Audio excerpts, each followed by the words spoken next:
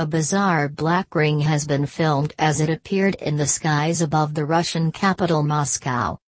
The footage was shot by an eyewitness in a residential tower block in the district of Zyablikovo on Friday, December 7. They described the special shape as hanging in the air for a long time and said it looked like a UFO.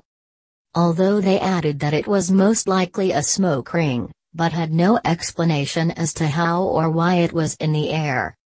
The clip was posted online on December 23, with some speculating that it could have been caused by the weather, while others added that it looks similar to the effect after a big fireball or fireworks.